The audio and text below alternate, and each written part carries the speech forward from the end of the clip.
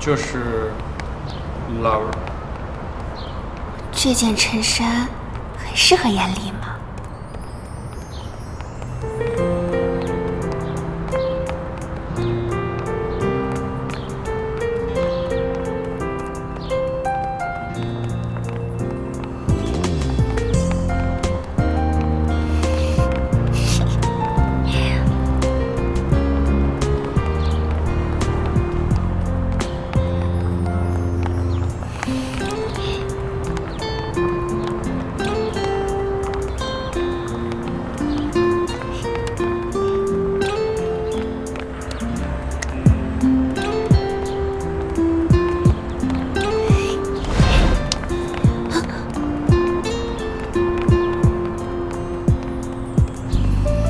我要告诉你，我已经爱上你了。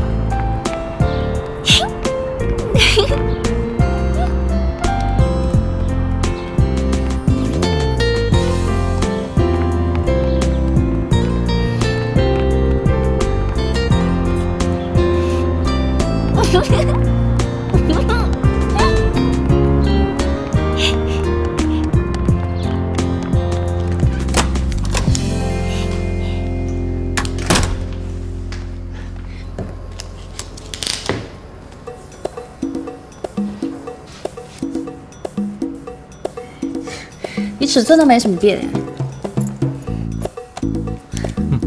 我记得我第一次帮你做衣服，好像是我学校要交作业对吧？那一年是不是你刚来我们家？啊，我记得，我还把衣服穿到学校，哇，大家笑我笑了好大一阵子，害我都交不到女朋友。哎，你好好说，你交不到女朋友那是你自己的事，关我什么事啊？而且再怎么说啦，那也都是我的心意，对吧？啊，对了，我今天有炖汤，你帮我喝喝看，看我厨艺怎么样？哎，东西帮我收一下。好。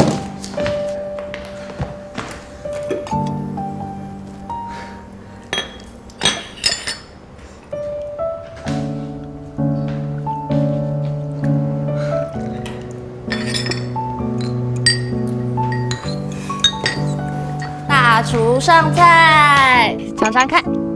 好，好香啊！小樱桃，怎么样？哇，相当不错哎，差一点点就满分了。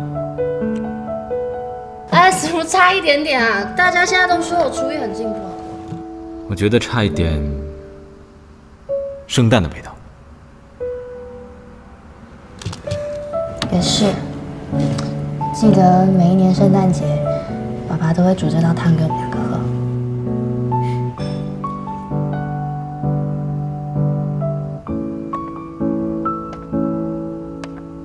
回来了，傻站在那边干嘛？哦，你回来啦！来，肚子饿了吧？我今天有多煮几道菜，跟我们一起吃晚餐吧。哦，不用了，我都吃过了。没关系，吃几口也好。等我啊。这是什么？你不是要攒钱的吗？这是要送别人的，我的事儿不用你管。你怎么就不能学得懂事一点呀？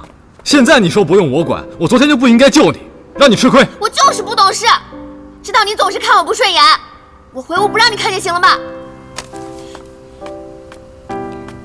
哎呀，有什么事好好说嘛。看她不懂事我就火大吗？哎，她本来就是小女生，你不应该冲她发这么大火嘛。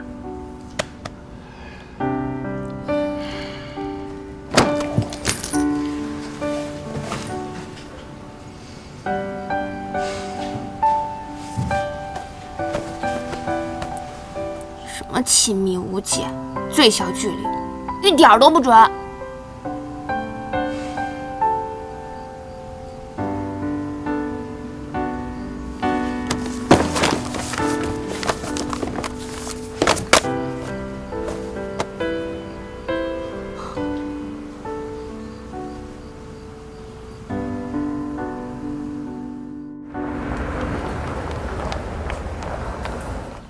高堂明镜悲白发，朝如青丝暮成雪。你看看，我这愁的呀，都长白头发了。你看看这个，看到了吗？哎呦，这什么白头发？中午吃奶油蛋糕沾奶油了。啊？哦，是吗？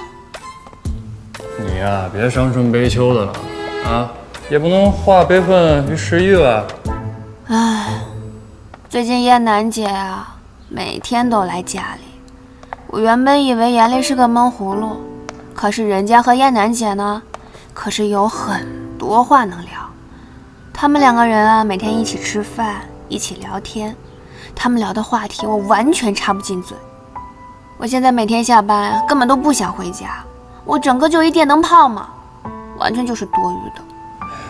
这有些人啊，就是当喜欢的人跟别人在一起了，就知道自己有多喜欢别人。人渣就是人渣，那拍的照片都是渣的。还有你呀，当时就是一个突发状况，任何亲密举动都是紧急避险，闲的没事瞎解读什么呀？你怎么还迁怒于我了呢？啊，你当时还说不在乎呢，现在较什么劲呢？我能较什么劲呀？人家可是国际知名设计师，有事业、有才华、有名气。张口闭口啊，动不动就是哲学呀，什么艺术啊。像这样一个不食人间烟火的才女，她居然还有一手好厨艺。人家可是上得了 T 台，下得了厨房，而且啊，还会给心爱的男人做衣裳。哎，她亲手做的衣裳，哎，大哥，你知道她一件私人定制值多少钱吗？哎呀，这家世好，背景好，有才有德，又有貌。还特别擅长于女工，像这种女的，别说现在了，就是放在大清朝，那也是贤良淑德的典范呀。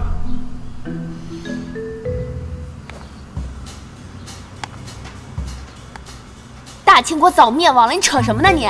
到底学没学过心理学啊？我跟你说这些是为了向你寻求安慰，不是让你落井下石的。我就是有感而发嘛，是不是？你说这世界上就是有这么一种人啊，这比不死你，要气死你！你可真会安慰人啊！我现在感觉好多了，是吧？谢谢你啊！客气什么？见外。李总这么着急找我啊？有什么事儿吗？我们陈平百货全体员工上上下下忙活了这么长时间，原来也只是为了做别人的嫁衣啊！原来是为了黄叶楠的事儿。罗伯特，中国人讲的是情义。既然黄叶楠是严厉的同门小师妹，那我也不会破坏他们的同门情谊。雷总，你多虑了。黄叶楠是世界知名的设计师，相信他不会搞裙带关系那一套的。就算黄小姐顾及他们的师兄妹感情，我也能理解。但是从 DKK 的角度讲，公平竞争才能利益最大化呀。我懂你的意思。那是这样 ，DKK 一定会负责监督，保证公平公正。所以，如果你有什么问题，随时找我翻译。我倒是真有一个问题想向你请教一下 ，DKK 方面对于市场宣发的重点关注问题是什么呢？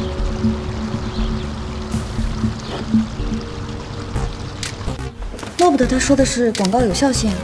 既然探明了方向，那我们就勇往直前，立刻行动呗。可是我不觉得我们的广告有效性有问题。当然有问题了。陈平百货的广告现在主要都是在晚报或者是当地频道的分类广告，但看这些的人都是大爷大妈呀，所以作为百货公司来讲，效果并不好。我觉得应该换一个更大的平台。百货公司主要针对的就是本地人群，要更大的平台有什么用呢？我觉得现在是一个自媒体时代了，我们找一个比较优秀的自媒体平台合作，然后播出一些广告，这也是 OK 的。对，自媒体的受众正好是我们要努力争取的目标客户群，只有充分考虑到客户群，才能既少花钱也有针对性的投放。好啊，那这件事情就交给你来做吧。啊？就这么交给我了？那您还有其他别的什么要求吗？要求？你刚才不是说了吗？少花钱。那既然这么决定了，高阳，你有什么问题吗？散会。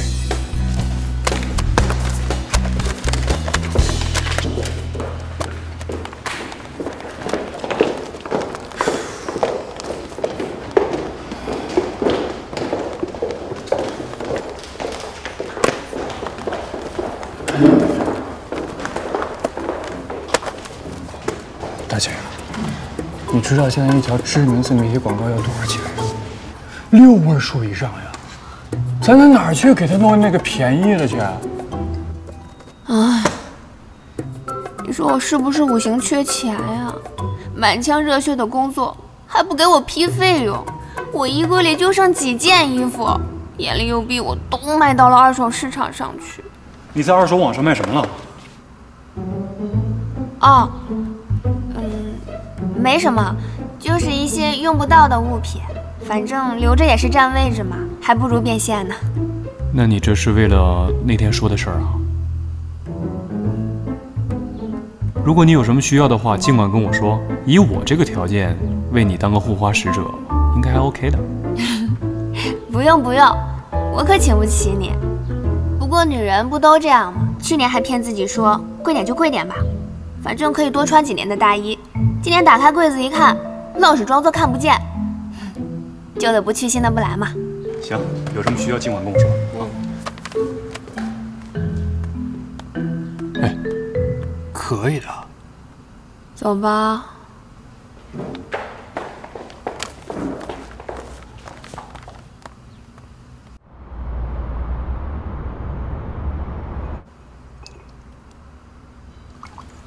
来，高阳，你尝尝看，我做玉米浓汤。谢谢。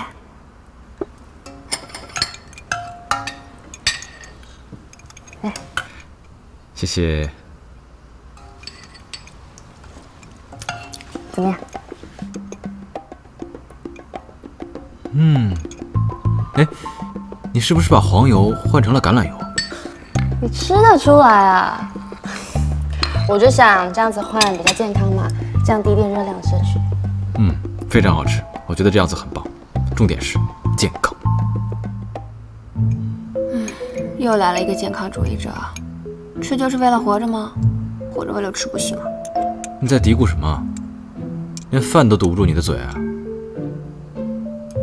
对了，你那些东西卖的怎么样了？别忘了，你爸随时可能会回来。卖也需要时间呀，而且我有一些是孤品小众，尤其是蒙德里安的设计，不是很多人都懂得欣赏的。便宜点不就卖出去了吗？没脑子！不懂得欣赏艺术审美的你才没脑子呢。你哎，好啦，你有哪些蒙德里安的东西？一个纪念版的胸针和一个项链。哦，那感觉你品味不错，不然我把它拍下来吧，你不介意吧？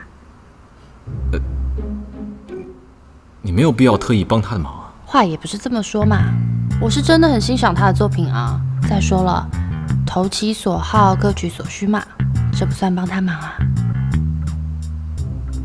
没事了。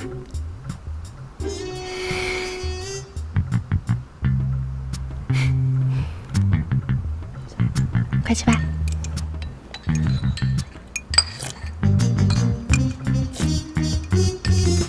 这个笨蛋都不躺了吗？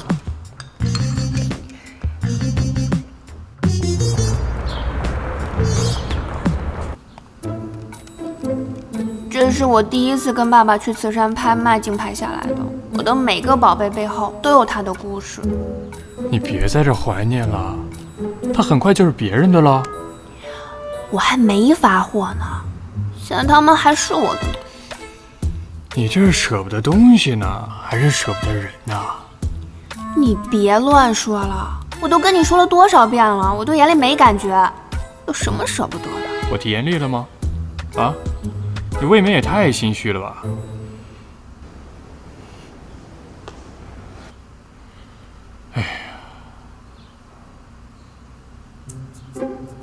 哎呀，哎！有人把你东西全买了，恭喜啊恭喜啊！哎，我还没想好卖不卖呢。哎，你别激动，人家都付过钱了都。可是这里有好多东西，我都没有想好到底卖不卖呢。执念，全都是执念，放下吧，曾经拥有就足够了。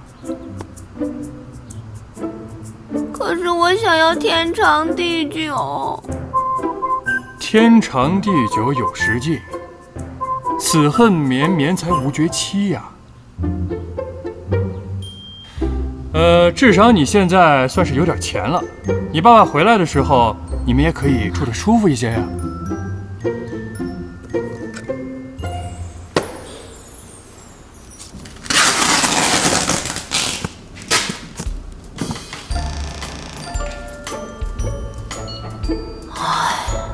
我的宝贝就要去见新主人了，他会像我一样爱你们吧？不然也不会全都买下。你好，确认无误请签字。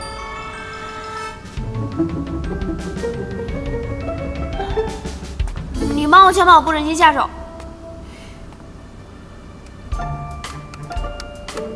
哎，好，谢谢啊，谢谢啊。啊，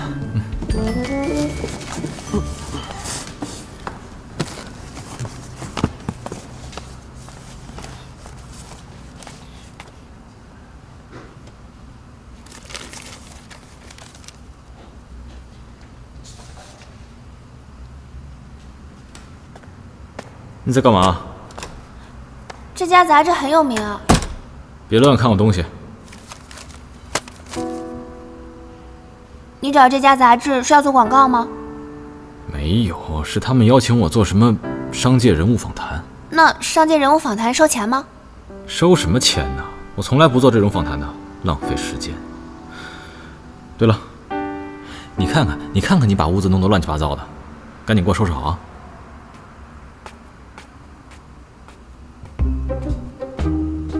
这家杂志既有实体刊物，又有线上视频平台。严厉不去的话，那我就联系试试了。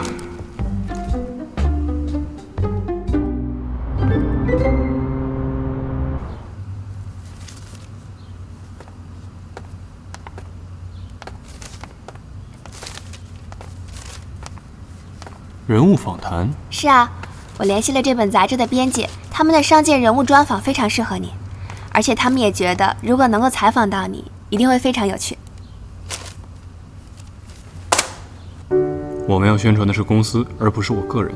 其实我个人是一个低调、有内涵的人。坐。好，这并不矛盾啊。这本杂志的读者群体大多是有消费能力的高端用户，这和我们的目标客户群里的重合度是非常高的。相信这次传播效果一定会非常理想。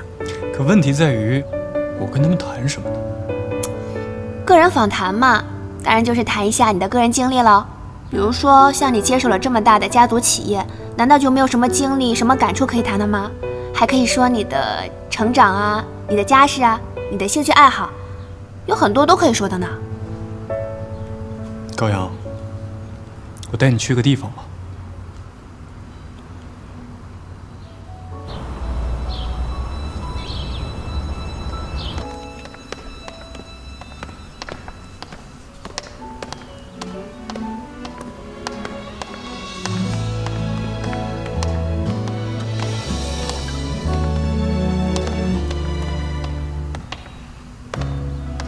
哇，